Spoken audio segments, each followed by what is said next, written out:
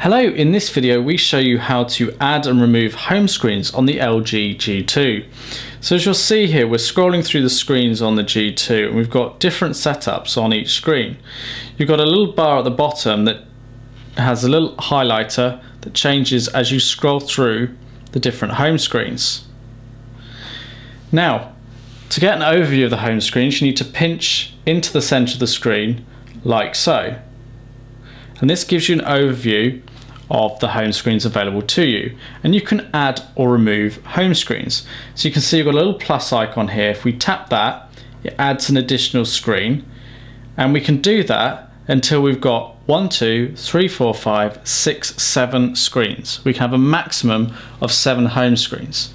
To remove a screen, simply press and hold on the one that you want to remove and then drag it up to the top to the bin icon and then release it. And you'll see that our 7 home screens has reduced to 6. We now have the option to add another.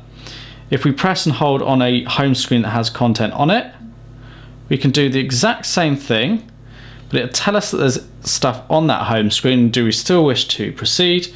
If you're happy, click yes. If not, click no, and your home screen will either disappear or be restored as per your directions. And that is how you add or remove home screens on the LG G2.